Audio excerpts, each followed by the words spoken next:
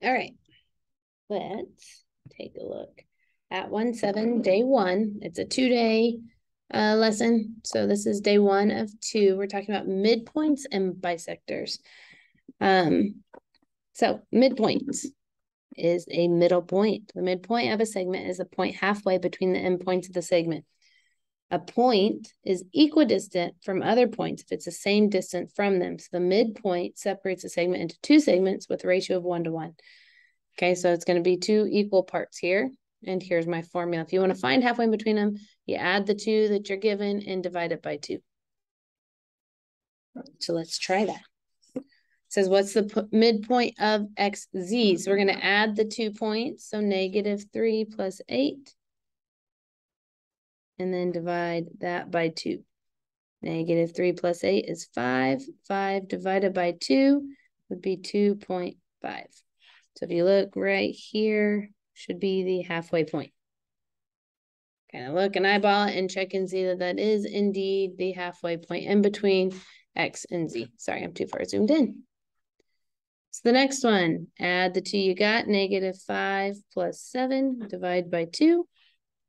-5 plus 7 is 2. 2 divided by 2 is 1. So if you went halfway in between them, that's 1. If you're like, well, is it really? We could always check it, right? Cross off until you get to the middle and see where you're at. We're looking for the midpoint. We want halfway in between them. So I cross off first and last. I'll see that 1 is right in the middle. Okay, so you can check it. It works.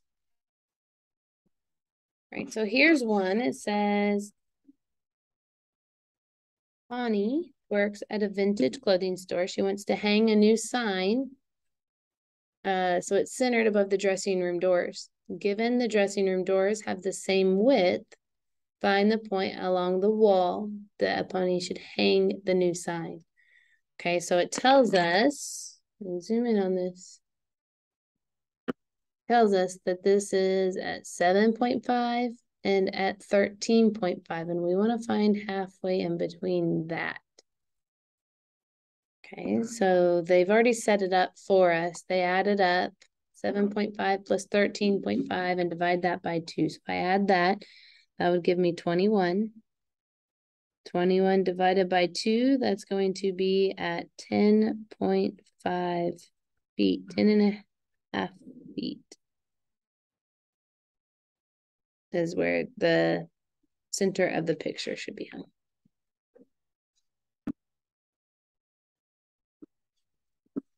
Okay, midpoints on a coordinate plane. So you will just add the x's divided by 2, add the y's divided by 2 to find halfway in between each point. So halfway in between the x's and halfway in between the y's. Okay, so we're going to use this formula to solve the next problem. It says to find the midpoint of A is at -2, 1. So that's going to be x1 and y1. This is going to be x2 and y2. So when I plug in, I add the x's. That'd be -2 plus 8. Divide that by 2. And then add the y's. 1 plus 3 divided by 2. -2 plus 8 is 6. 6 divided by 2 is 3. And 4 divided by 2 is 2. That would be the midpoint of those two.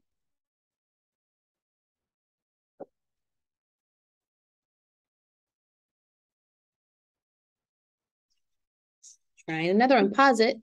See if you can figure this one out. Okay, I'm going to let -6, 2 be x1 and y1.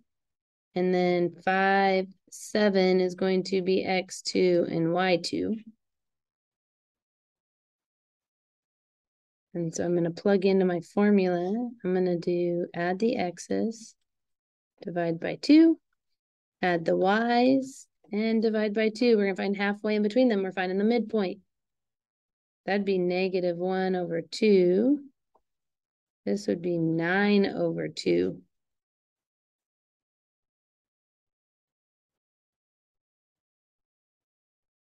Match up to A.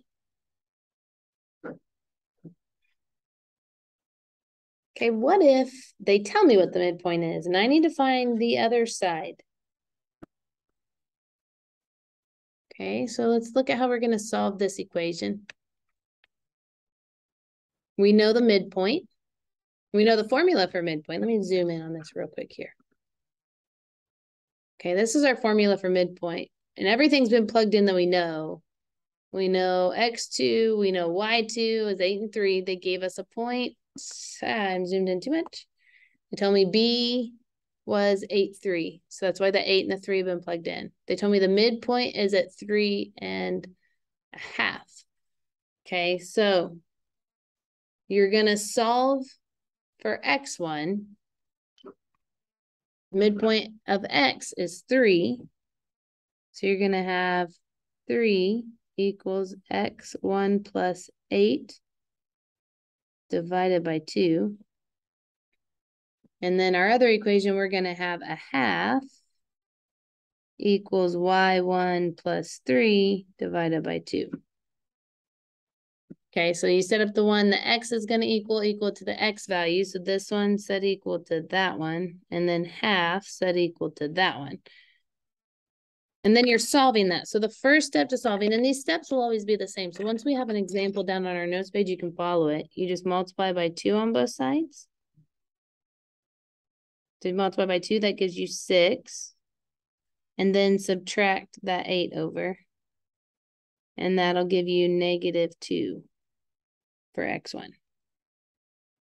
Okay, and then so on this one, multiply by 2 on both sides. Half times 2 is just 1.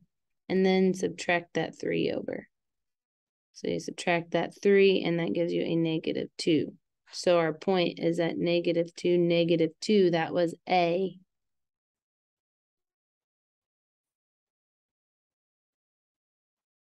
All right, so this is hard. So let's practice another one of those. We have, let's call this time, let's call this x1 and y1. And we have our midpoint. That's our midpoint. So I have -1, 1 is equal to, and you would do x1 plus x2 over 2, and y1 plus y2 over 2. And we have to solve two equations because this one equals -1 and this one equals +1. So we're going to do -1 equals -3 plus x2 divided by 2. And we're going to do 1 equals 5 plus y2 over 2. Steps are similar. Start out by multiplying by 2 on both sides. So that's going to give me a -2 equals -3 plus x2. And then add that 3 over. That's going to give me 1 equals x2. And then I have to find y2. So I would multiply by 2 on both sides. That would give me 2 equals 5 plus y2. Then subtract 5. So -3 is going to equal y2. So my answer for T is going to be 1, -3. Now I'm going to show you how to do this without having to solve all this way. I want to show you something. What else you can look at is you can look to see from 5 to 1, that went down 4. So if I go down 4 more, that should get me to the new y. I went from 5 down to 1, that was down 4. If I go down 4 more, I'd be at -3. And then you check the same thing here. This went up 2. So if I go up 2 more, -1 plus 2 is 1. So you can also get there that way. So you can solve it algebraically, or you can just look to see how much it changed in between. I don't care which method you use. They both can be used to solve it. Okay, but algebraically, you have to solve 2 equations, and here you can look to see how far it was in between. If you want me to re-explain this to you or show you some examples of this on your worksheet or on your practice, I'll be more than happy to. That's all we had to get through today was the midpoint. Tomorrow, we'll talk about bisectors. Today, we talked about midpoints.